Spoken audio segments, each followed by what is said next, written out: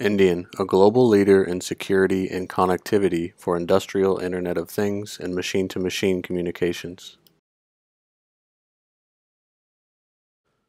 Companies need a solution to connect their global workforce to their field equipment in order to do things like access information, monitor equipment status, provide enhanced remote services or support, and much more. This solution should provide role-based access to one or more specific applications in order to seamlessly communicate with remote field endpoint equipment. Endian has developed this all-new solution in a simple and secure offering using a custom-built remote services platform called the Endian Switchboard.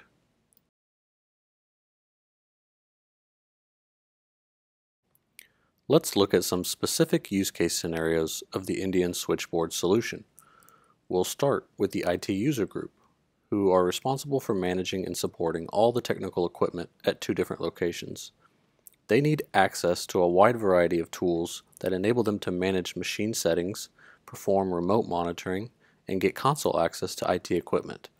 They also need full permissions to add or edit users, groups, or devices as needed, as well as make changes to the switchboard itself.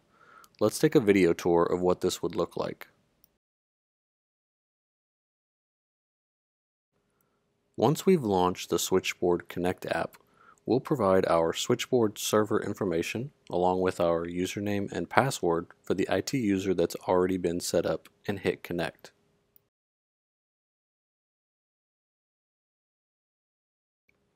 Once connected, the first thing you'll see are our two locations, Houston and Milan, and the relevant IT equipment that we have available at each location for this user. For each piece of equipment, we have corresponding actions that will launch applications on our local computer to connect us securely to that remote device. For example, for this network switch in Houston, we've defined an action that will take us to the web-based management page so we can log in and make changes or monitor the switch status. Another example, at our Milan office, we have a Windows XP machine that we've set up an action to launch a remote desktop session, presumably so we can utilize this computer to perform various actions. Lastly, we've set up console access to a server utilizing an encrypted SSH connection, which you can see here. In addition to accessing remote sites, this IT user can make other changes like manage individual users, which you can see listed here, or manage groups of users.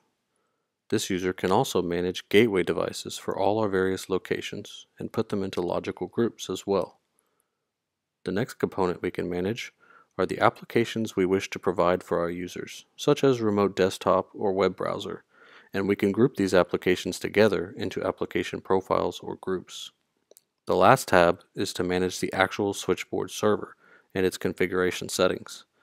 You can actually make changes to the server using either the Connect app, which we see here, or via the traditional web interface on our Endian device.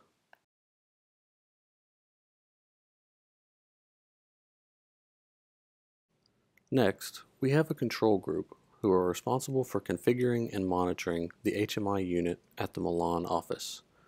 They should only be able to access this specific HMI device for a specific purpose, and should only be able to manage users within their own group and no other permissions. Let's now look at this scenario.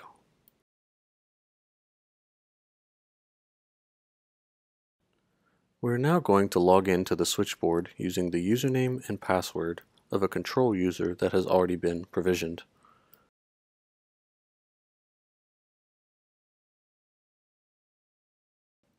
Once the app has connected, you'll notice right away that this user can only connect to the Milan office and more specifically the HMI device at that location.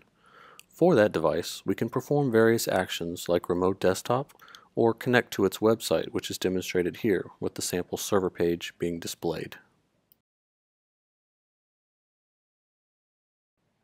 The only other option we have is to manage the users, but this is limited to just those users in the control group and no others.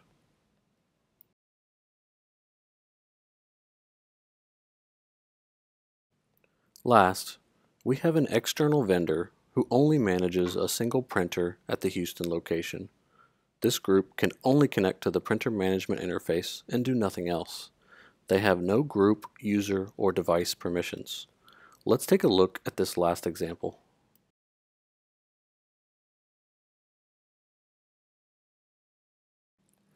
So let's now log into the switchboard using the username and password of our vendor user that was previously configured.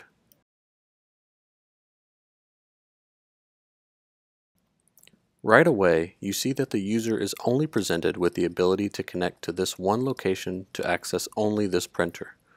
The actions given to this user only allow him or her to pull the web-based administration page for this printer, as you can see here.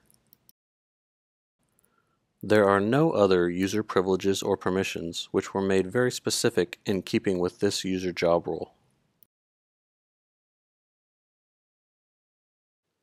Thanks for watching our brief demonstration of the Endian Switchboard. To learn more about Endian, the switchboard, or our line of industrial gateways, visit us at www.endian.com.